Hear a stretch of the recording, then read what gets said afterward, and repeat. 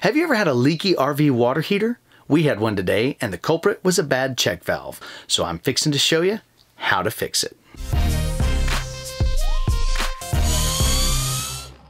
Hey y'all, I'm Cole, and this is Younger Every Day. On this channel, we do product reviews, take you on amazing adventures, and share tips and tricks for RV living, just like this one.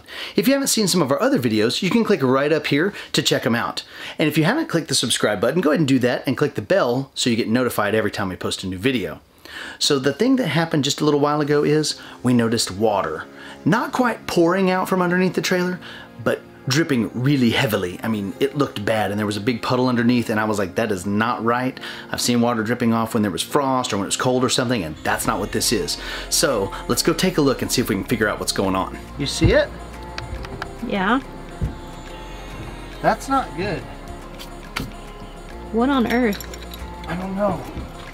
So that could be related to why we don't have hot water. I don't know. We're gonna have to troubleshoot that here in a minute. All right, so let's see if we can figure out where this water's coming from. See all our wonderful things that we're still storing with us, but lots of it's for school and some of it's for fun.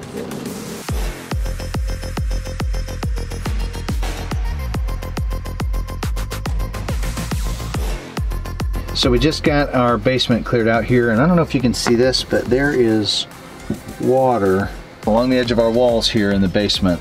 That is not good. Okay, so I'm gonna go ahead and take this panel off right here and see if we can figure out what's going on.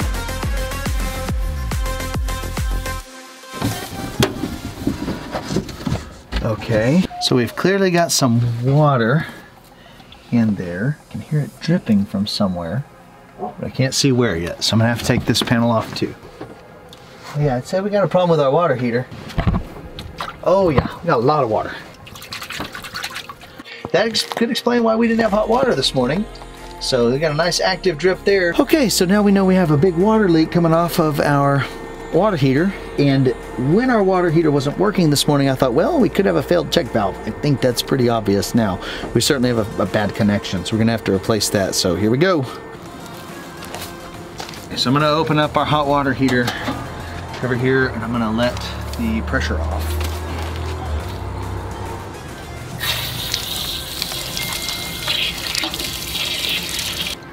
Okay, so we let the pressure off. Now we can actually check on that. From what I can tell, that is the hot water outlet on our water heater, and I'm guessing it's a bad check valve. Now I remember several months back when we were still in Arlington, we paid someone to come out and do a visit fee, and all they did was replace the check valve on the hot water heater. I'm gonna pull it out so I can see what we've got. Let's see if I can get this. All right. I guess a trip to the RV dealer, which there is one real close by, is in our immediate future. Here's our old check valve, and I could see this when I was taking it apart, so you can see my finger through that crack. The man at All Valley RV said that that's most likely due to freeze damage, so I purchased a brass replacement check valve that should help us out. It'll be much better in terms of weather resistance, and he said that a lot of people do use these for that reason. So we're gonna put that in. I picked up some Teflon tape. I was pretty sure I had some, but I didn't really want to go looking for it. It's 99 cents. So all total, I think this was $11. And let me just tell you, last time we replaced it, I know we paid at least $75 for a visit fee, and I think it was more like $100 when you counted the visit fee plus the labor to repair it, when I can do this for $11. So, hey, you know, try doing it yourself. I know lots of people watch YouTube to get help videos. We've done it. Hopefully this one helps you. So let me show you how to put it on. So the main thing that you want to make sure of when you go to replace the check valve on your water heater is, for one, make sure your water's off and, you know, release the pressure before you pull the check valve off, just like I did. But once you go to put it on, you need to make sure that the flow is in the correct direction. So in this case, this is the outlet on our hot water heater, so I need to make sure that the flow, the arrow, is pointed outward towards my fitting. And one way to check that is I looked at the old one and I could see where it was inside of my tank, where it was threaded in, and I could check the arrow, which is pointing out. So that's, I know for sure that's which way it needs to go. So I'm gonna check this one out. See, the arrow lets you know which way the flow is gonna go. I've got the arrow. I'm gonna go ahead and put a little Teflon tape on the piece that's gonna go actually into the hot water heater. Do similar to what I did when I did a different install. I'm gonna do a couple wraps on this. tear it off. Okay, so here we go. Go ahead and get it hand tightened while I can. Okay. Unfortunately, I do not have a wrench big enough for this, so I'm gonna have to just use my pliers and try to give it a few good turns, make sure it's nice and snug. Now I'm gonna grab my outlet hose. Okay, just gonna take my outlet and hand tighten that back on. Give this one a couple turns with the pliers also. Okay, so that's nice and snug. So now I'll go turn my water back on, turn on the hot water heater, and we'll see if we are good to go. I'll go turn the water back on. Close this back up. Okay, it looks like everything's coming on and water flow should be good. I don't see any drips or any leaks on our new fitting we just installed, so we should be good to go there. Now all I've got to do is figure out how to drain the water out from this kind of undercarriage that is below our basement. So I think I'm going to take our hose and just try to change the pressure on it and drop it down and hopefully drain that water out with a little gravity flow.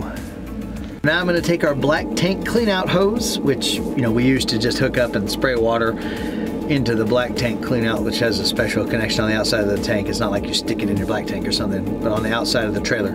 But I'm going to stick that in here and try to use that to siphon the extra water that's developed in here out.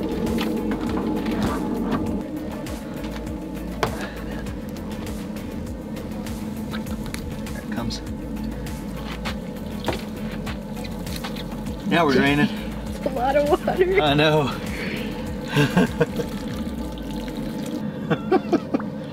All right, so we are still getting a little bit of water flow here, but you can see this gigantic puddle or mud pool of water. That's everything that was inside of our trailer. So thankfully we're getting that out. The rest I may have to use a sponge to get out or something, because I think that's all, but we got the bulk of it out using the siphon. So that's good. I'm really glad we were able to figure that out and get it fixed before it got too late, because I didn't want to go without hot water tonight because there are dishes to be washed and I for one would like to take a hot shower. Thanks for watching. I really hope you enjoyed the video, and I actually hope it helps you out. Give us a thumbs up if you liked it, and click that subscribe button if you haven't already so you can keep up with our other tip and trick videos as we share them. Now I'd like to know, what problems have you had with your hot water heater in your RV? And what'd you do to fix them? Let us know in the comments below. So, noticing some crazy water pouring out of the bottom of the trailer and fixing it ourselves to save lots of money all before dinner? That's just another way that we're living younger every day. I'll see you in the next one.